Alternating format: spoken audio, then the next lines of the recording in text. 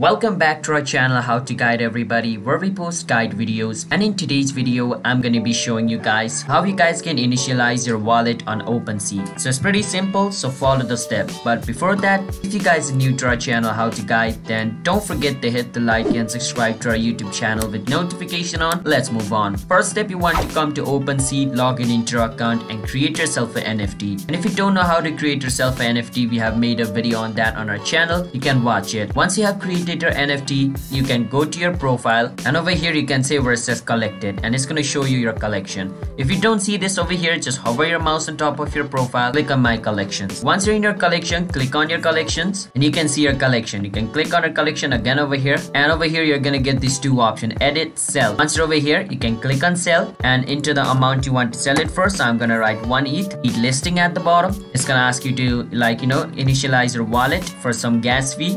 Wait for some time. And once you see where it says signature request over here, you're gonna see the sign in button. If your sign in button is grayed out, just scroll all the way down to the bottom and it's gonna be highlighted. Just click on sign, wait for some time, and your wallet has been initialized. Once you do that signature thing, your wallet will be initialized. Alright, so yeah, that's how you guys can initialize your wallet on Opensea. So if you guys found our video helpful, then don't forget to hit the like and subscribe to our channel How to Guide. I'll see you guys next time. Bye bye.